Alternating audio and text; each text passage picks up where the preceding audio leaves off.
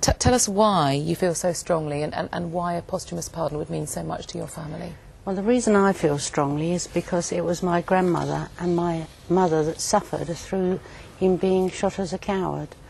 Her pension was stopped, and they were forced out of their house onto the streets, so they were sort of penniless. There was no social services then or anything, so they did have a tough time because of it and because of the stigma and the shame that was attached to someone who was executed. Didn't your grandmother actually end up in the workhouse? It was that bad? Well, not quite. She did apply to the Soldiers and Sailors Association, and they helped her, and she got a position in as a maid somewhere in a big house. But that was always a danger, wasn't it? That's right. Tell us, what was he accused of doing or not doing? Well, he was accused of showing cowardice in the face of the enemy, and what led up to it was that he refused to go up to the trenches because he said he felt sick and he fell out, and he went to a dressing station, and this medical officer said, well, you haven't actually got a wound, we can't see, we can't see a wound, so, go back and join the party going up to the front. He fell out again, and eventually he was put on a charge, and the rest was that he was court-martialed. And we believe he didn't have a fair trial. The trial only lasted 20 minutes, and it didn't take into account his medical condition, his previous medical condition of shell shock. And he'd been there 2 years, hadn't he? He didn't get a break at all from the start of the war. And he was a regular soldier. He wasn't. He was a reservist and recalled in 1914 and went out with the Expeditionary Force.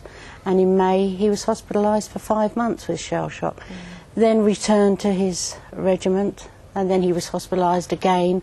So he had a record of sort of a nervous complaint. Something that would probably been recognised nowadays, of course. But how far have you taken this battle now, this legal battle? You've got quite tied up in the red tape and the rest of it, haven't you? Yes, we've got as far as we had a judicial review in May, and the judge said that we couldn't go for a full pardon, but we could try for a conditional pardon. Just explain to us the difference then between a full pardon and a conditional one. Well, a conditional pardon is where they're saying that he shouldn't have been shot because he was ill. And a full pardon would mean they'd have to pardon everything that happened. But so we're hoping today that we get this conditional pardon, and then it'll have to go back to the MOD. It's a long journey for you, isn't it, Janet? I mean, I'm just reading about the past. I mean, Jeff Hoon in the past has rejected your request, hasn't he, saying it had no merit in law. Why do you feel this time round you have more hope than you did perhaps in 2003? Well, I think we just trying endlessly to get a pardon for these people. People understand there's more reason why that they were shell-shocked. We understand it more now. It perhaps didn't apply then so much, but we know that, people do suffer with their nerves. And then beyond the pardon, presumably, some kind of memorial, something to remember. Well, there is a memorial up in Staffordshire at the Arboretum, and that's the nearest we've got to say that he's got a grave, because he didn't have a grave. They didn't warrant that in the beginning of the war, that these soldiers deserved graves. They said they weren't fit to have a grave.